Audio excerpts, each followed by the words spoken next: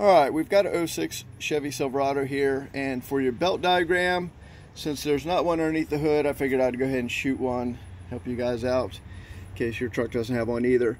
First thing I usually do is I'll wrap the serpentine belt around the crankshaft pulley down here, and on the top side of that, bring the belt around the water pump, comes back down around the power steering pump, comes up to the alternator, back down underneath this pulley right here, goes back over to the tensioner and down to the bottom of the crankshaft pulley.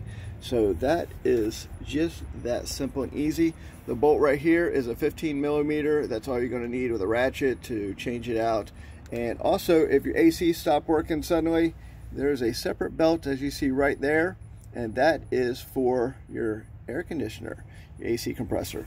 So in that tensioner right there, all you're going to need is a 3/8 inch ratchet. You push down and you can change it out. You cannot change that belt out unless you take this belt right here off. There's also a couple of different size belts. If you have the smaller 105 amp alternator, it's a little bit different belt.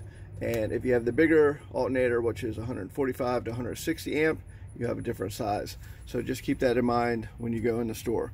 Otherwise, hope that helps you guys. I'll catch you on the next one.